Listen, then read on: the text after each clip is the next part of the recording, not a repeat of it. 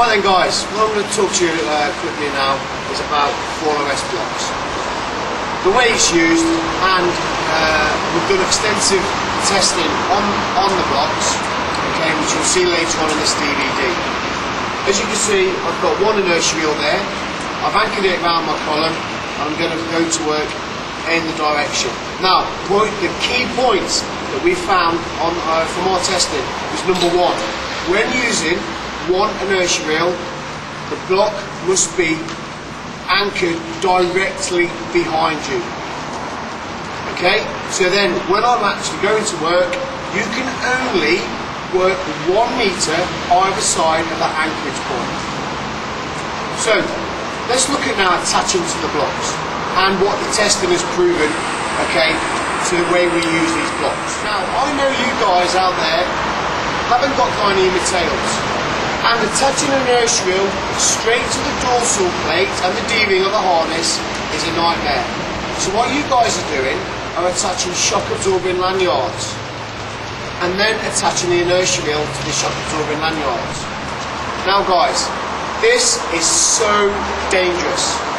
Number one, you haven't got the floor height. So what I'm saying there is if you fell, it's like you've got nothing to stop your fall. You will hit the deck.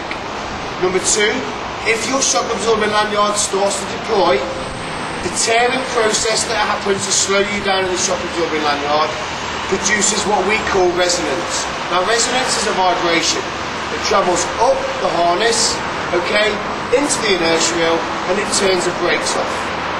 So you should never use a shock absorbing lanyard to attach to an inertia reel.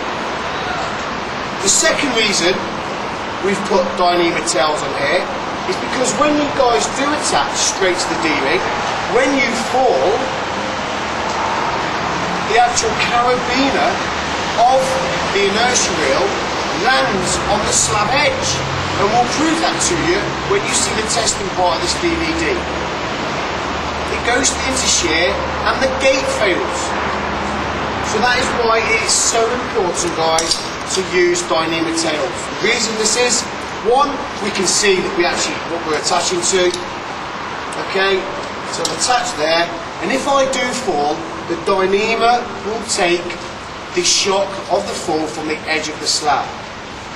So now, what I'm going to do now, guys, is I've attached, I'm going to move forward, and I'm going to go to where I need to work to. So guys, I've attached to my inertia reel, I'm just going to move forward now to where I need to work.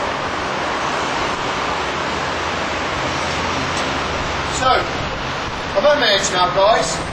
My anchorage point is directly behind me. I can now only work 1 metre either side of my inertia reel. If I come to mid-span,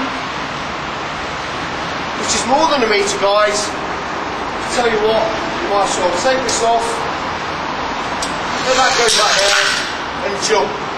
Because this testing's proven, guys, you just hit the deck. So you might as well work there with nothing on. So the key points I'm trying to make to you guys, okay, is number one, 1 metre either side with an inertia reel, one inertia reel. And when you come and do a course by leading edge, we'll show you ways to get around that by using multiple blocks. And the inherent problems that we do have with that, i.e., you can only have one person working in that area.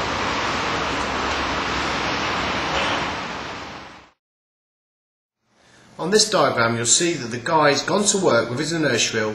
He's gone to the front column and attached his inertia reel at the front.